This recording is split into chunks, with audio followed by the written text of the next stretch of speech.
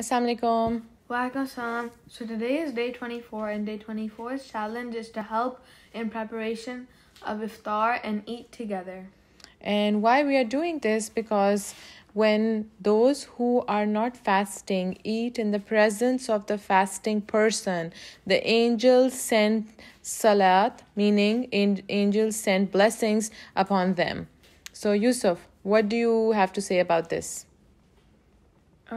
I'll just help when you or my grandma is preparing and putting the plates and all that stuff for iftar. I can just help with that. And since I'm not fasting today, I can still eat with you guys. Yes, even if you're not fasting, whatever the reason may be, that's okay, because if you're breaking fast with those who were fasting, that is also a source of blessings as well. So let's just do it.